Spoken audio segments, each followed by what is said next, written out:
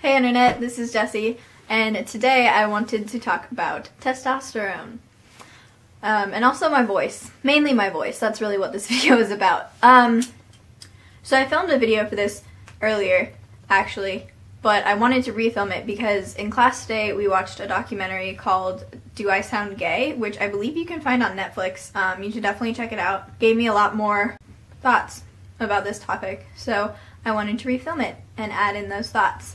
Recently, I've been thinking a lot about my voice, and there's a couple parts to this. Mainly, I want to have a deeper voice. I have always been relatively uncomfortable with my voice. Ever since I was a little kid, like, I can distinctly remember recording my voice for a book report on my mom's old tape recorder, and I was playing it back, and I just remember distinctly thinking that my voice sounded like a girl's, and I didn't like that. I didn't like that my voice sounded high-pitched. So I've always been self-conscious about my voice and thought that my voice sounded higher than it should.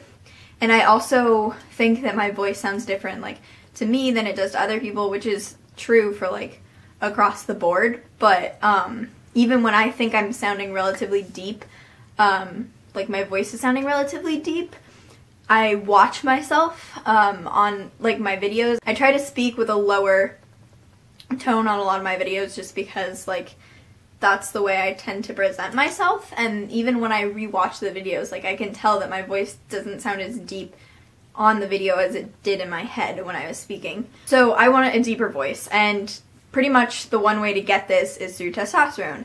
And so I've thought a lot about taking testosterone, and there are other aspects to testosterone that I would like, but there's also parts of it that I don't really care about and parts of it that I don't want. So there's upsides and downsides with testosterone, but one of the main reasons that I want to do testosterone is so that my voice gets deeper.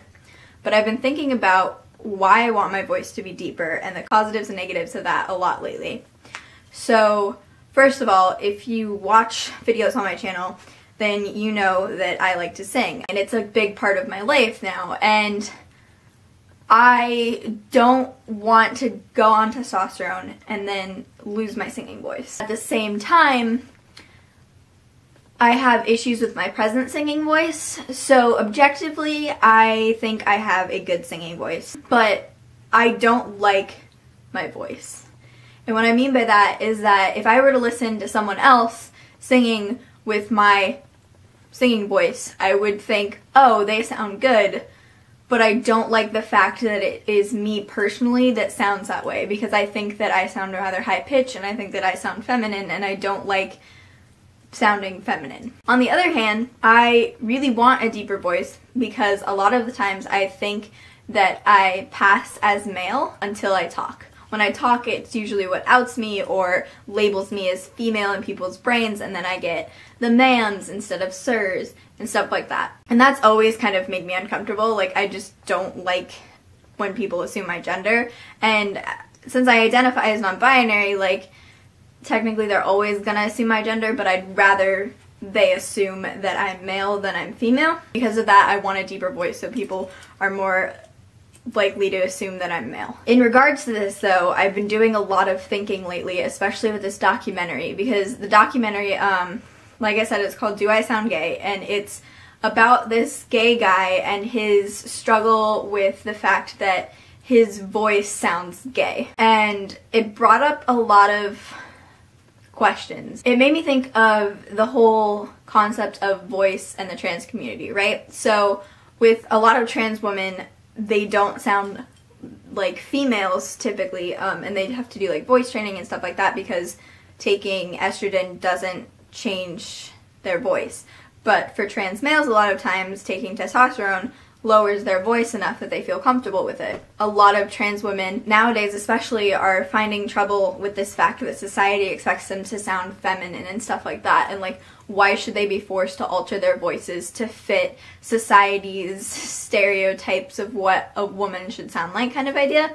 And I'm totally like all for that, and I think that people should be able to just exist as they are and how they want to exist and be recognized for how they want to identify regardless of their appearance or perceived appearance to other people. So on the opposite side, I've been thinking, well, why shouldn't trans men be able to sound feminine, or what we assume is sounding like a female, right? And why can't trans men question why they have to sound male? And then I thought about that in regards to myself. Why do I feel this pressure to sound male? I know that I am non-binary and a trans guy and that I identify more along the male side of the spectrum, but still I feel this need to prove to society that I am male. Like, is that the only reason that I want a deeper voice? I feel like that's pretty much what the question and the point of this video was basically I just wanted to rant at the camera about, like, stereotypes and voices and why do we force people to sound certain ways? Why are we so self-conscious of how we sound? And I don't know. I don't have, like, answers for this, as you can probably tell, and I'm still trying to, like, question it and figure things out for myself, because, like, obviously if I start testosterone and my voice gets lower, it's not gonna go back to the way it was. So if I, like, lose my singing voice, then, like, I'm shit out of luck. It would really be awful for me, but at the same time, like, currently now I'm uncomfortable with the way that I am perceived because of my singing voice, and want to change that. But it's kind of like this catch-22 situation, you know, like, do I not do anything and then regret it years from now, or do I do something and then regret it years from now? Or possibly now, like, I could regret both decisions now too. So yeah, I've just been thinking a lot about that and, like, wondering, you know, is the only reason I want a deeper voice because society determined that all males should have deeper voices, which obviously isn't even true because, like, the gay voice is most of the time, like, a feminine, it's like a high-pitched feminine voice, and that's why people think that certain people are gay, is because they sound more like a female, which is not even true because that's just a stereotype and it only applies to certain people. So, like, obviously there's differences in voices, and, like, women can have more deeper voices and stuff like that, but then again, there are certainly, like, ranges within, I don't know, I'm just ranting now, I don't know what I'm saying. Basically, why? Is there, like, a difference? And, like, should there be a difference? Should society classify people like that? Like, is that another thing that we need to work on? Do we need to work on not only not perceiving people to be certain genders because of certain identifiers, but also, like, including voice as one of those identifiers? Probably. That's kind of what I feel like I'm getting at. But also, even if I do, like, train myself and force myself to think that way, right? To think that way about other people, like, oh, they're a trans guy, but their voice is really high-pitched, but they don't want it lower. Like, that's fine. They're still a trans guy. Like, that doesn't affect their identity. But for myself, will I still want a deeper voice? Like, where does that want come from? Is there something there other than just society's push for it to sound more male? Because even though I say, like, oh, I've always wanted my voice to sound deeper, like, was that because as a kid, like, I wanted to be a boy and I didn't really realize that connection until now? Or was it, you know, like, where's the line between, like, I want to be what society perceives a boy is and I want to be a boy? Like, where do those two ideas separate?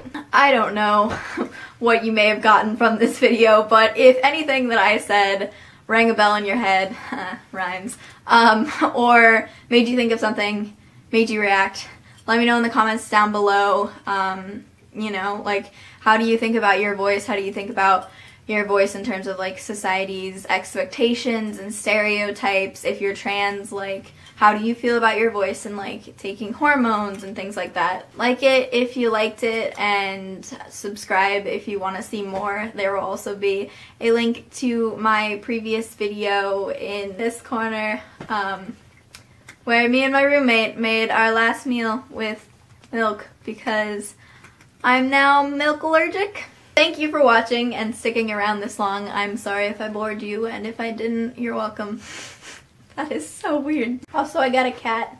His name's Baron. He doesn't like to be held, apparently. I just wanted to introduce you to my followers.